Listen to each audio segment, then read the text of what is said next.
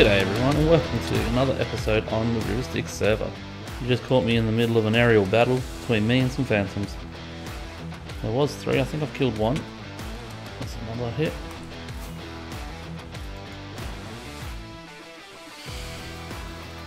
Oh, I missed. Oh, here we go. They called back up.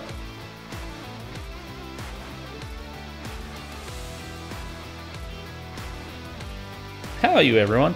Today we're going to be going into Nether, and as you know, last week we built a storage room for the gold farm. Today we're going to build the Piglin Bartering Farm that'll go with it. So I spied it online at the moment. He's hiding in the wall over here if you look carefully. I may have buried him, but that's okay.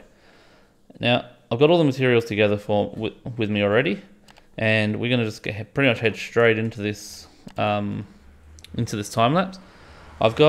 I'm just going to build up like a bit of a safety platform first, and we're going to build it out here. So we've got a bit of an area, a big nice open area, and down here we've been just gathering a few piglins, a few barter berries. They're the ones we're going to be bartering with. So we've got a few of them in there now. We're going to have about 20 in the end. I think there's about 8 in there at the moment, so we've still got to gather some more. And then all the way down here, if I just hurry through here, we have this big wide open area, and it gives us plenty of room down here to build. So it's going to be basically built off of this bridge here, and we'll get rid of this bit here. And alright, so we're going to build on the edge of this platform here, and I'm just going to basically build like a bit of a safety sort of platform for us to build on. This will be 1 block below where the floor is going to be, of course, so that way when it's all finished we can just build straight on top of this. And this will just sort of make sure that if we have to break blocks or anything like that while we're out here, then we'll be able to, well then it will fall on here and it's not going to fall straight into lava. Also, if we fall off while we're building, which is probably going to happen at some point, we're not as likely to fall in lava either. Now, we will have some fire resistance potions on us just in case, because that's the smartest thing we can do. But for now, I'll just start building this up and I'll see you in a moment. I forgot to mention that we were going to be going into a time lapse here, but I'll see you after the time lapse.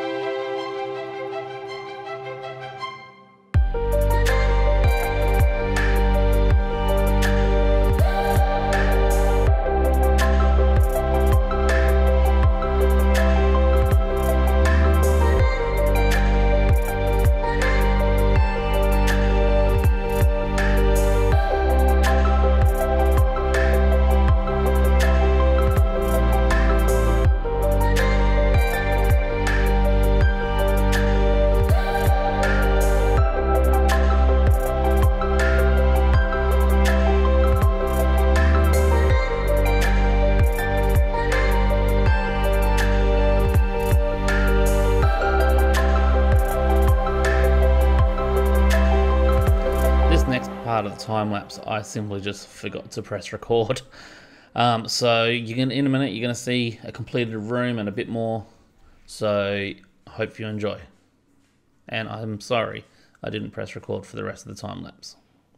we have finished the Piglin Bartering Farm. Spider and I got on. Billy Bob came on as well and gave us a big hand on it.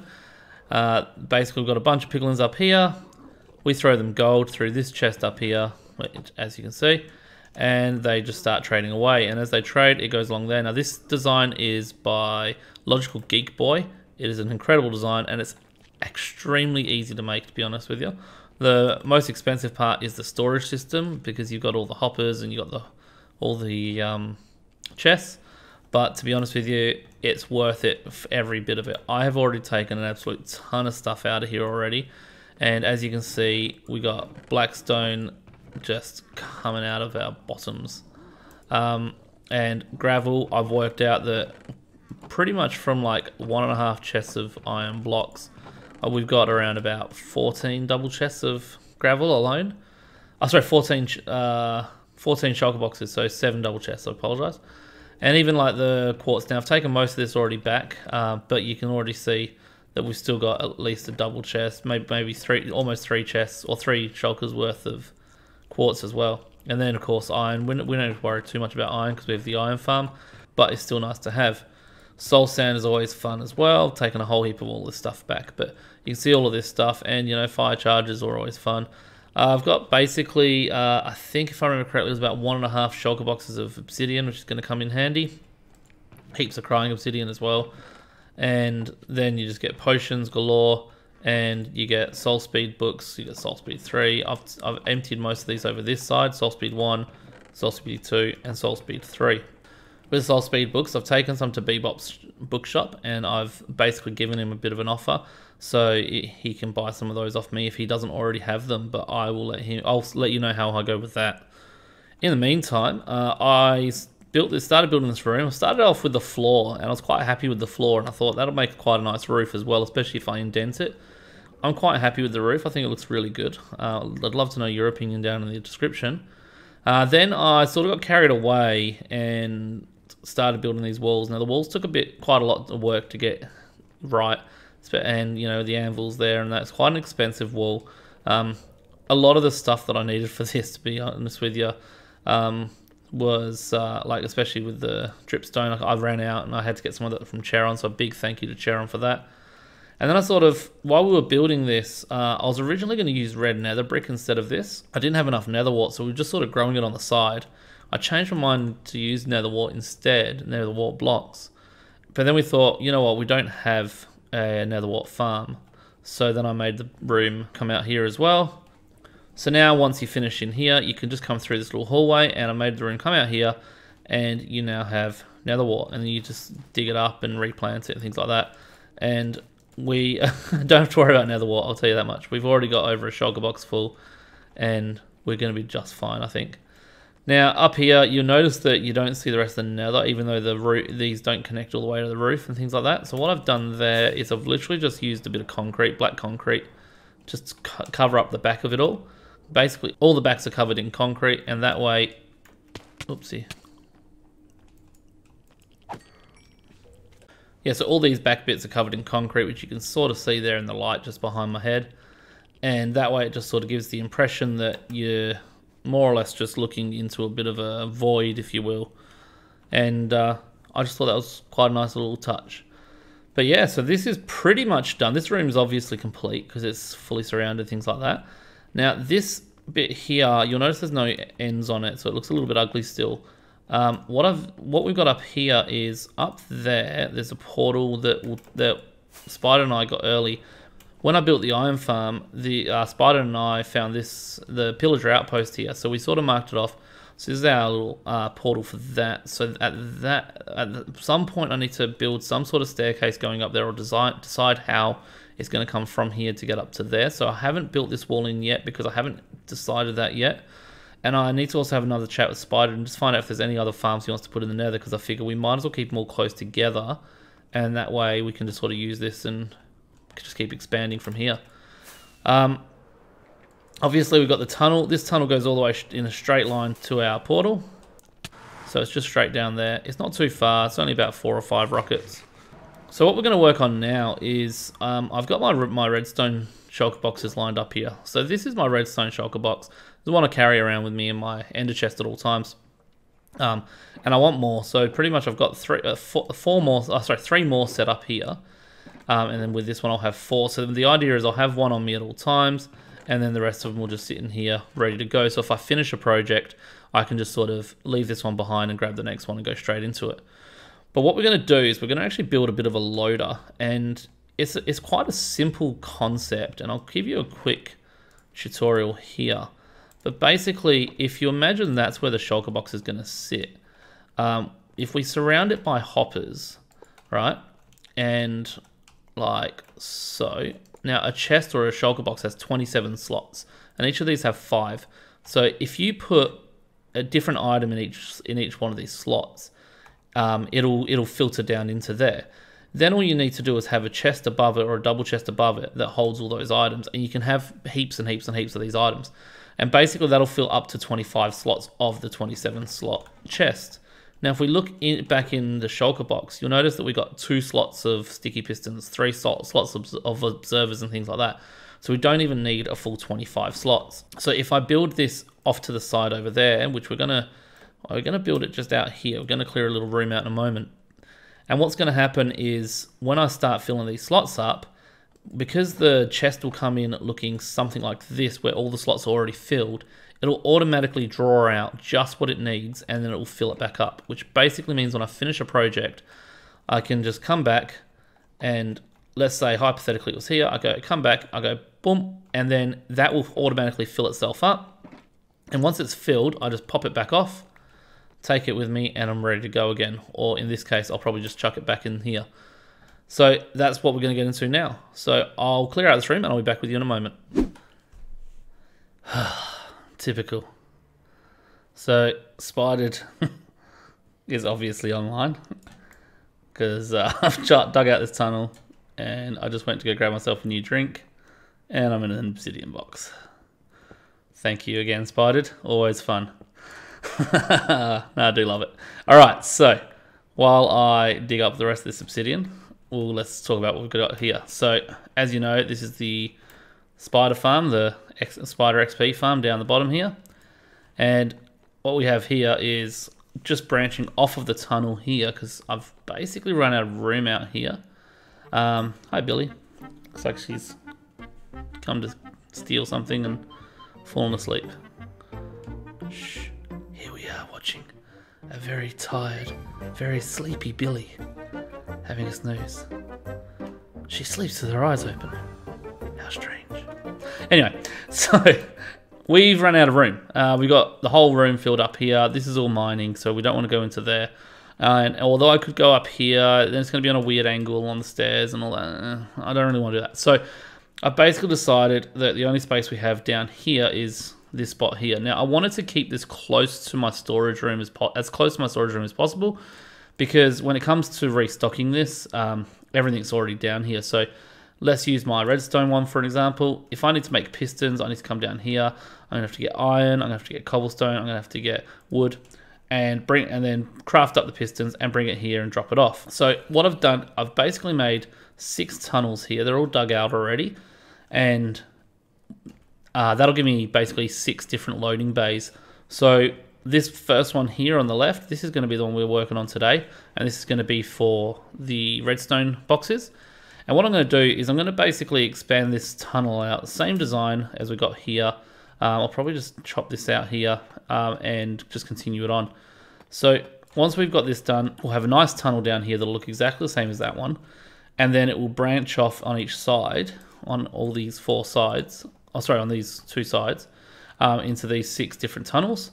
And then from there, we'll go up above them and we'll start doing all the stuff for the loaders. Oh, she woke up. She disappeared. Oh, now she's over there. Now, once we've got that sorted, we'll have the redstone one done today, and then we can start looking at the other things we got in here. So I've got a few other boxes that I always carry around with me. And some of them are easier than others, but like this one here, which is my storage world box. This is for when I'm making up, say, storage systems, things like that. So I've got chests, I've got hoppers. This is like slabs for me to put my redstone on for the sorting system. These are composters to slow down the lag and all that sort of stuff, ice. There should be some water in there, like water buckets, things like that as well. But we'll do all that sort of thing. And then I've also got the useful box. I haven't set that one up yet, but that's basically usually full of useful things in general. And then I might even have one like even simpler than that. Might just have one just for fireworks, things like that. So when I've got half a fireworks one, I just go plonk and it starts filling itself back up, and I just grab another one from it and go. So that's what we're going to do now. So I'm going to hop in a real quick time lapse, finish building out this tunnel, and I'll be back with you shortly.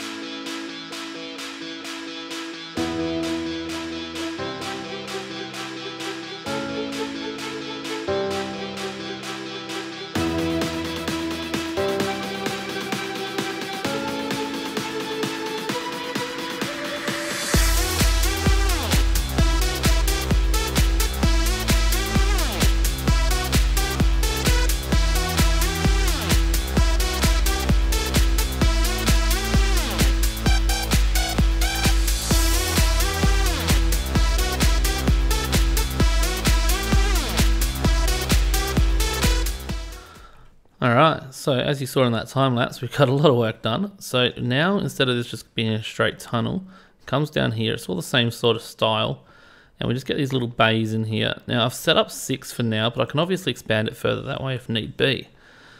Now, at the moment, none of these are set up with their filters, but the idea is that when I finish with a redstone job or something like that, I'll come here and I'll just basically put it there. It will fill up with only these items, and they'll all go until they're full, or until these hoppers and that above have run out. So it is important to make sure these are all quite heavily stocked. That is a small downside with this, but when you go through a lot of redstone like I do, then yeah. So you come down this way a bit further and you go up these stairs, and all of a sudden this is the top of it. So this is, again, same 6 bays, and you can see it's nice and compact, pretty simple. And all you really need is you just need the 5 hoppers pointing into one shulker box, essentially one spot for a shulker box. So you might notice there's 4 pointing inwards, and there's this one on top. And then I can basically just fill them up with whatever I want. And obviously you got 54 slots on here, so I'll probably just go 1 full row of each item and then leave the last row empty, or I might like sort of double up on it. Now if you look at, say, my redstone box, for instance, I've got 3 slots just for observers. I got 2 slots for sticky pistons, and then you got a couple of slots for redstone dust and things like that. So when it comes to those, I'll basically double up on the slots for them. And also, like I've said earlier on, there is this will give you 25 slots because each hopper's got 5. So there is technically, like, you have to sort of double up anyway. So you have to assume that, like, for instance, the piston one and the observer one, for instance, I might just have one chest that's got half filled with just those items. So I'm gonna head right now and set up all these filters and start doing a little bit of stock in them, and I'll show you how it all works. I'll be right back.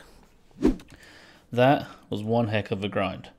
3 days AFK at my witch farm, hours upon hours of crafting, but we finally made it. Pretty much every one of these all these hoppers are full, and pretty much all of these chests. There's a few, you can see I still need some pistons. I've actually run out of cobblestone, believe it or not. But most of these chests are all completely full. I don't have many dispensers. I've got a bit of a plan for that one, and as you can see, all of these are pretty much full. Now, this is Spider Watermelon's redstone box that I'm making for him, and as you can see, I've got it all set up. So all we do need to do now is plonk it here, and if we just watch it, you'll notice that 5 items are all filling up at the same time. So you've got 1 item coming from each of the 5 hoppers. It'll keep going. Once these items are all filled, like now, you'll notice that they'll swap over to a new item and they'll keep on going. It's basically filling up at 5 times hopper speed. Now, I've got another one set up over here that I've already done. These chests are all basically filled with rockets. It's been used a little bit already. So if I stick this is my flight box that I keep in my ender chest, and as you can see, they're going up 5 at a time, just bang, bang, bang, bang, bang. Doesn't take very long at all. So I can leave those shulker boxes there, and they'll just keep doing their thing, and then I can come back to them in a little while once they're done. Alright, so it's been a couple of minutes, and as you can see, every single item in every single slot fully stocked up, and that redstone box is now ready to hit the road. And it'll be the same with my rocket box. That one would have filled up a bit quicker because there wasn't as much to go. And off we go. We stick them back in our ender chest or whatever. And in this case, I'll give this one to Spider as a gift. Now, if you come up here, as I've shown you before, you got all the different storage areas. For the rockets, you can just see there is just every one of them is completely chockers, or at least pretty close. I will restock those in a little while. And then all these, you can see that there's a few that I still need to do. This one's really good because that's pretty much full, just a few redstone blocks missing. This one's pretty empty. But I've still got a lot more work to do to get all these stocked up. And I've got the bees working overtime upstairs, and they are just going non-stop. And that's another one that I got from my witch farm, was loads and loads and loads of bottles, like empty bottles, glass bottles. And if we come up here, I'm not sure if I've actually shown this on camera yet. This is something Spider actually set up. Just a little bee sanctuary in here. This is like the breeding bays. So you basically breed the bees, the babies pop out, and you stick a hive here and they end up going in the hive. It's actually a very clever design. I think that he came up with that one himself. And then this is just a standard bee, or a honey farm. All the empty bottles, as you can see, there's heaps of them up here. And then the honey goes in here. I just basically take out the honey, turn it into honey blocks, chuck in the leftover ones, and empty bottles can just go back into one of these chests. And most of these chests are almost completely filled. So I reckon a couple more days at the witch farm and these will all be filled up completely. And then once I've got them, all I need to do is just go back down the stairs and come back up here. Only to look through, find the one that has the honey in it, and plonk the honey in, and away I go. And as time goes by, those will get filled up as we go. But just as a bit of an indicator on how much AFKing I have done at my witch farm, all of these are filled with gunpowder from the witch farm. And then if I go to my gunpowder chest, these are all completely filled up with gunpowder. And if that's not enough, my little super smelter here is powered entirely by sticks that have come from my witch farm. And every one of these chests is completely filled all the way up. Maybe not that one because it's been used, but they're all pretty much completely filled up with sticks. And you can just see it goes from there to there to there to there, and it just keeps on going forever. So that's my fuel source from now on. So in between episodes, I'm going to start stocking all these up. And I need to get something sorted for these dispensers. I'm going to build a little skeleton farm, but that's going to have to wait for another episode. But sadly, that is all I have time for today. So if you did like what you see, please make sure to hit that like button. And if you really liked it, make sure you subscribe. See you in the next one. Bye.